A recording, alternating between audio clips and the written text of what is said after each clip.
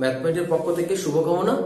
তো আমরা জটিল সংখ্যাতে ছিলাম, তো স্যারের বইতে 3A ওখান থেকে আমরা অনুশীলনের অঙ্কগুলো করছিলাম 3A এই বই থেকে, অর্থাৎ স্যার অসীম কুমার সাহা ওনার বইয়ের। সো এর আগে যতগুলো লেকচার দেওয়া হয়েছে সবগুলো ভিডিও লিংক, অর্থাৎ বেসিক সংক্রান্ত সবকিছু ভিডিও লিংক এই ভিডিওর ডেসক্রিপশন বক্সে নিচে দেওয়া আছে। তো কোনো যদি প্রবলেম ফিল হয় তাহলে এগুলো দেখে আসতে পারবেন, আর যদি দেখে থাকেন ওয়েলকাম। তো এইটা সারবতের সাথে 3 নম্বরে কি বলেছে, x by y equal to a plus i divided by c plus i d হলে দেখাও যে এত সমান 0। অর্থাৎ এখান থেকে এইটা আমাকে দেখাতে হবে, তার মানে এখান থেকে আমাকে সলিউশন করতে হবে। সো খুবই সিম্পল, বাট এটা কিন্তু বুয়েটে আসছে এবং কি আরো বিভিন্ন বোর্ডে আসছে। সো অঙ্কটা ইম্পর্টেন্ট, তাই করা দরকার। ওকে, সো দেওয়া আছে, কি দেওয়া আছে, x by y equal to a plus ib divided by c plus i d। আমি যদি উপরে পুরোপুরি গুণ করে ফেলি c plus i d y into a plus ib। ওকে, এরপর আসি, সেটা হচ্ছে cx plus i dx equal to y plus i dy।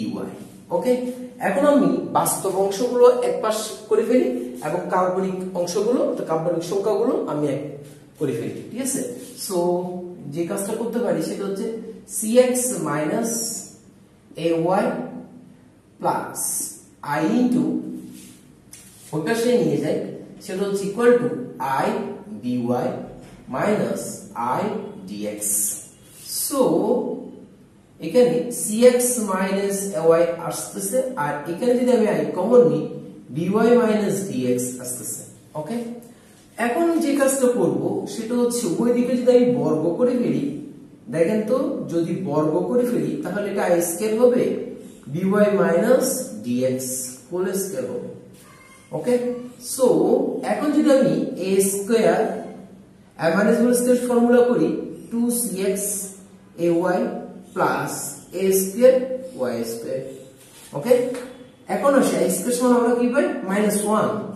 So এখানে i স্কয়ার সমান পেলাম -1, আর এখানে b square y square minus twice by dx plus d square x square. So এখান থেকে এখন আমরা x স্কয়ার টার্ম পাবো, xy টার্ম পাবো, y স্কয়ার টার্ম পাবো।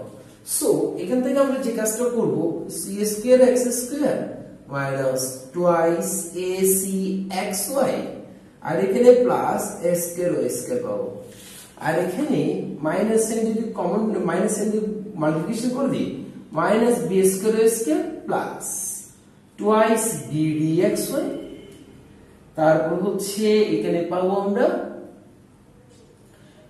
আমরা minus d square x square. So এখানে c স্কয়ার x স্কয়ার এর পাশে আমি এখানে d স্কয়ার x স্কয়ার কে নিয়ে আসলাম, তাহলে আমি x স্কয়ার টার্ম পেয়ে গেলাম। এরপরে মাইনাস 2acxy, তারপর এই পাশে এটাকে সমানের এই পাশটাকে আমি এইদিকে নিয়ে আসলাম মাইনাস টুয়াইস b dxy, এটাকে সমানের পাশে নিয়ে আসলাম। তাহলে আর কি আছে বলেন তো, আর আছে এখানে আমার কাছে যে plus a square y square, এই minus b square y square কে পাশে নিয়ে আসলাম b square y square equal to 0। Okay, very simple কিন্তু। ওকে, সো এই অংশে পরিণত করলাম যা এখানে আছে, আশা করি বুঝছি। এখানে x স্কয়ার যদি কমন নিয়ে ফেলি c square plus d square, আর এখান থেকে -2 xy কমন নিচ্ছি, আমি এভাবে সাজিয়ে দিচ্ছি 2ac plus bd into xy, আর এখান থেকে আমি y স্কয়ার কমন নিচ্ছি a square plus b square into y square, যা আমাকে দেখাতে বলেছে, এটাই আমাকে প্রমাণ করতে বলেছে যে দেখাও যে এত সমান 0। সো দেখানো হলো। তো এরকম অনেক সময় কিন্তু পরীক্ষায় বেশি আসে, অর্থাৎ অ্যাডমিশনও আসে এবং কি বোর্ড পরীক্ষায় কিন্তু এইরকম অঙ্ক আসে। তো আসলে যাতে আমরা পারি আর কি। আমরা এরপর অঙ্কটা করি।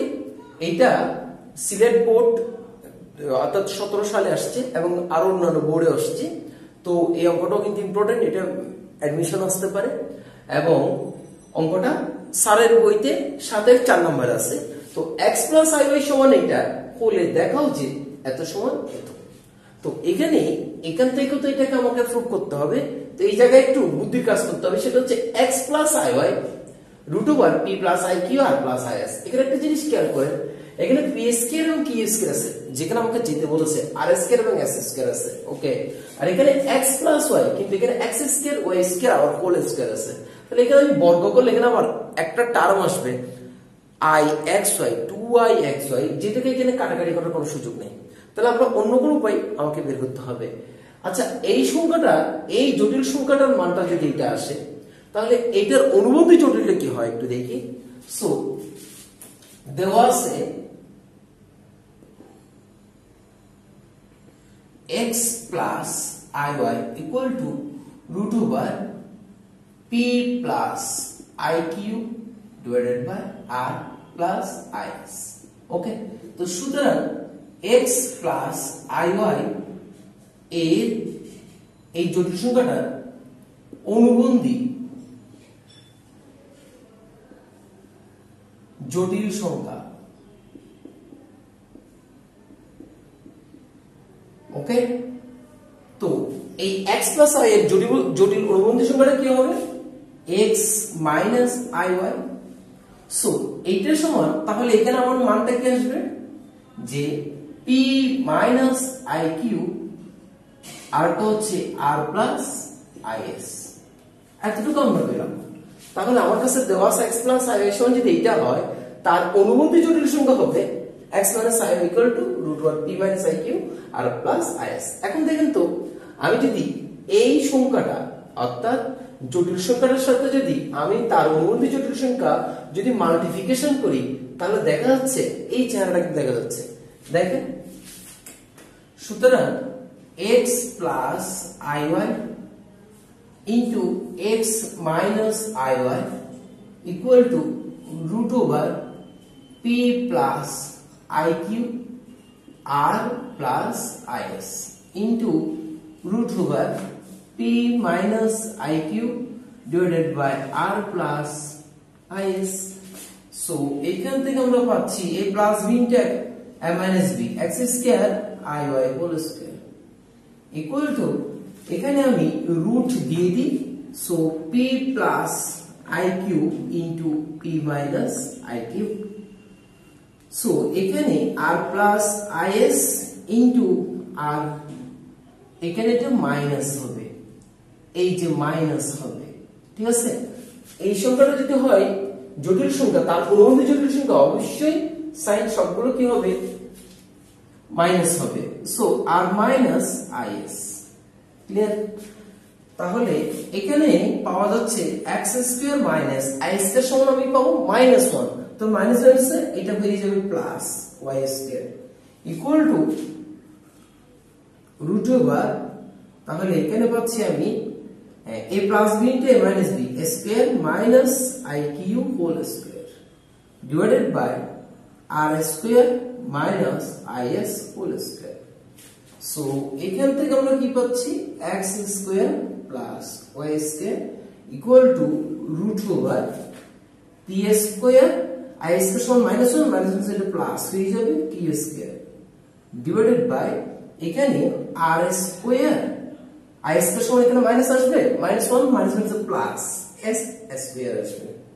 ওকে, এখন আমি যে কাজটা করতে পারি, x² + y²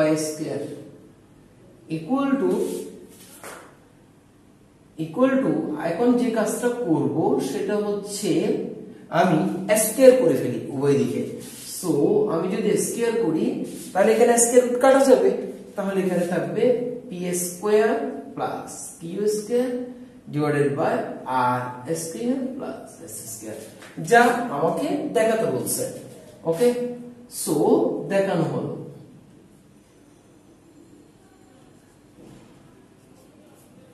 তো এইরকম যদি কোন ধরনের এটা এইভাবে নাও আসতে পারে, অন্যরকম করেও করে দিতে পারে, তো এইভাবে একটু চিন্তা করতে হবে আমরা কিভাবে এক্স স্কয়ার ওয়াই স্কয়ার এখান থেকে যেতে পারি। ঠিক আছে, এরকম জটিল সংখ্যা থাকলে তার মধ্যে জটিল সংখ্যা বের করে যদি মাল্টিপ্লিকেশন করি তাহলে দেখা যাচ্ছে আমি এক্স স্কয়ার ওয়াই স্কয়ার যেতে পারি, এখানে স্কয়ার না থাকতে পারে, এইটাও প্রুভ করতে বলতে পারে। ঠিক আছে, ওকে, ভালো থাকেন, সুস্থ থাকেন।